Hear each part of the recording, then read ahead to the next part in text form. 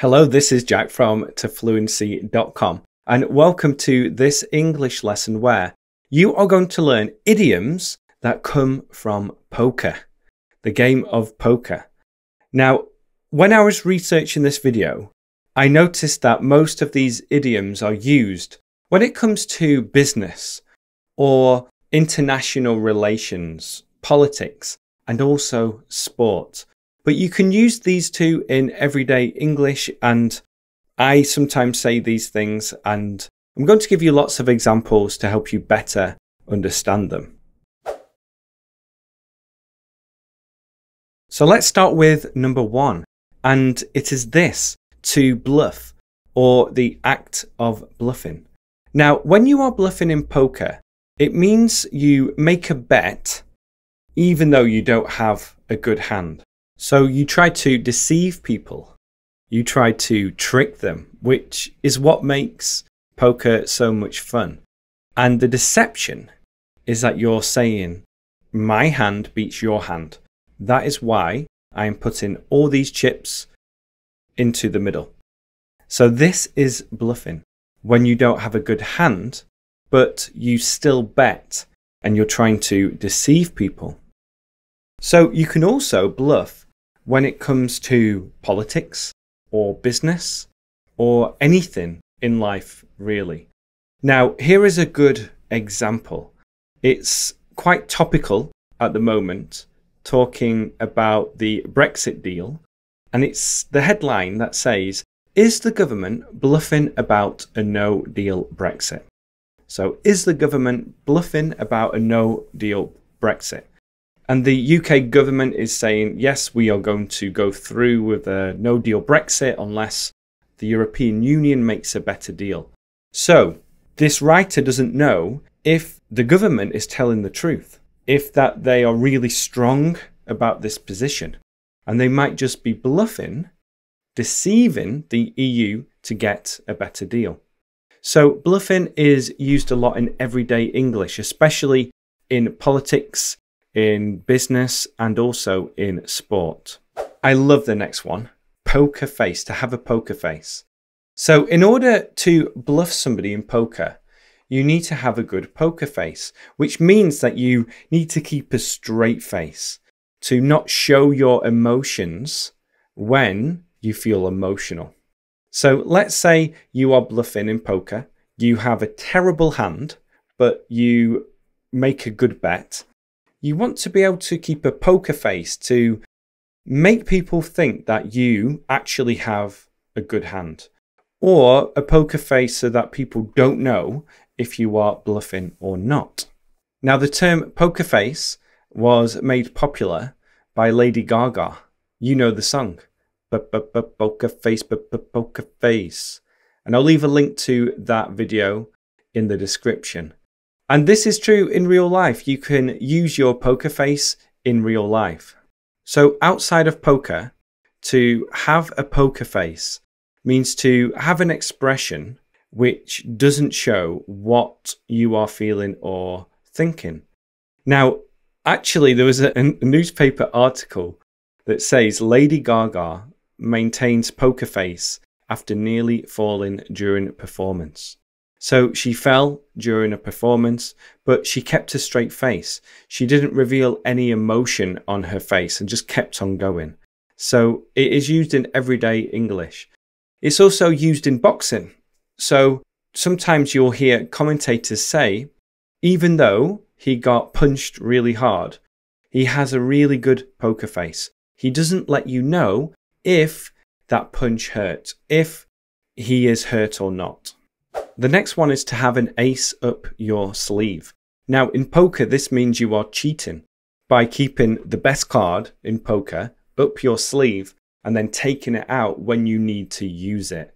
Now, to have an ace up your sleeve means that you have some secret information or a secret skill that will give you an advantage and something that you can use at a later date. Here is a headline that uses this. In Virginia, the election stakes are high. We'll come back to stakes are high later.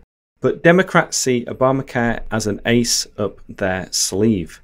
So the Democrats see Obamacare, a policy, as this secret thing or something that they can use at a later date in order to improve their situation. The next one is hold your cards close to your chest.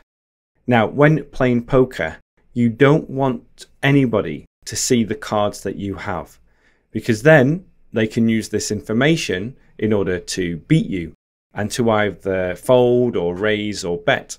So you want to hold your cards close to your chest.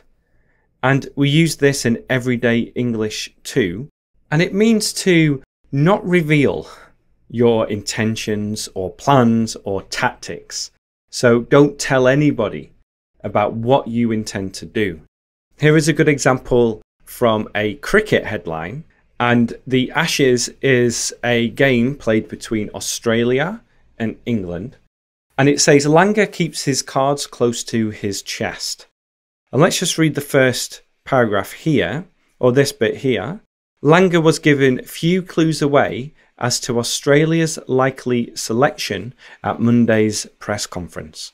So again, the coach of the Australian cricket team is not revealing anything about who is going to play and how they are going to play. So he's not revealing the tactics or the team selection. He's keeping his cards close to his chest. The next one is to play the hand you're dealt. And in poker, this, again, it just means if you get bad cards, then you have to play these cards correctly. For example, even if you get bad cards, you can fold your cards to play them correctly, or you can try and bluff. Now, in everyday life, it just means to make the most out of any situation. Even if you're in a bad situation, to make the most out of it. And it can also mean to play to your strengths. So to focus on what you're good at and do more of that. Here is a quote from LeBron James about basketball coach James Walton. You have to control what you can control, and you've got to play the hand you're dealt. I think Walton played the hand as well as he could. So again, it just means that he did the most out of the situation he found himself in. The next one is when the chips are down. And this means in poker, when you don't have many chips, when you are running out of chips, a situation I've been in many times before. And again, this is all about mentality.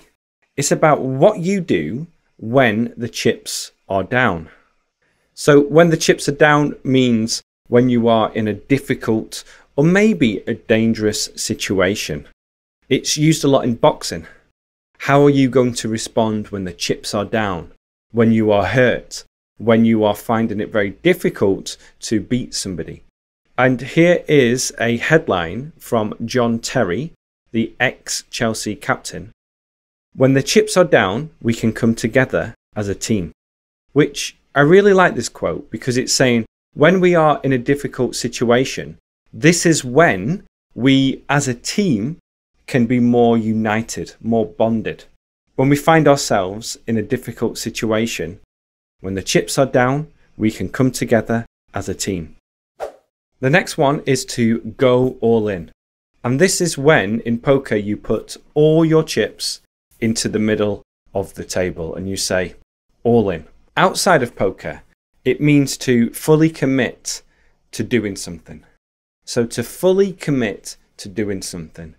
And here is a good headline which talks about a business owner.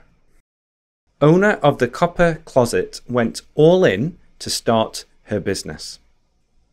Now in poker, as well as business, if you go all in, it is a little bit risky because you are risking everything you have. So when it comes to business, to go all in means to fully commit to something and you don't have a backup option. You don't have anything to fall back on. So you go all in. You spend all your money, you spend all your time, and you fully commit to doing something. So it is risky, but sometimes in life you have to go all in. The next one is in or on the cards. If something is in the cards, let's just use in. And this means in real life, if something is likely or inevitable. Here is another Brexit example. ETFs in focus as a no-deal Brexit may be in the cards. A no-deal Brexit may be likely or inevitable. And the last one is know when to hold them and know when to fold them.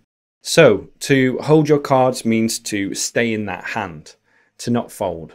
And then to fold is to say, okay, I give up. I'm not going to continue this hand. Now this phrase has been made popular by a song called The Gambler by Kenny Rogers. And he says, you've got to know when to hold them, know when to fold them, know when to walk away, and know when to run. You never count your money when you're sitting at the table. There'll be time enough for counting when the dealing's done. Now, in everyday life, this is true as well. And again, if you go all in on something, then you might reach a stage where you have to give up on this dream.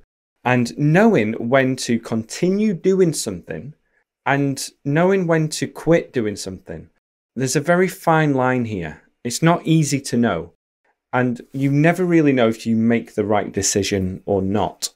So I think this is a really interesting one because there are times when we think this is too difficult, but we keep on going. And that was a good decision. But then there are also times when we continue doing something, even though it's not working. So you've got to know when to hold them and know when to fold them. Okay, so thank you so much for watching this lesson.